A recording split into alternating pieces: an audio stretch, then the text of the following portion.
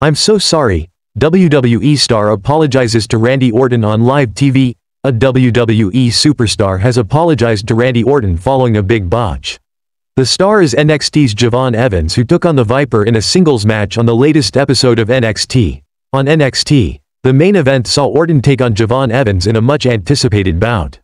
The duo had an incredible outing that was marred by a botched RKO during the final moments of the match. After the contest, Evans apologized to Randy Orton and the latter responded with a wholesome gesture.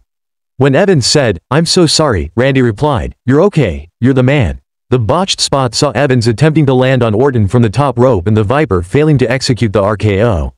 This resulted in an awkward visual. In the end, Orton hit an RKO on Evans and picked up the big win over the youngster.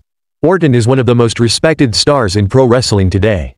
While he has had some trysts with superstars and called them out in the ring, like he once verbally blasted Kofi Kingston for a botch during a match on Raw back in 2009-10, a lot has changed over the past 15 years.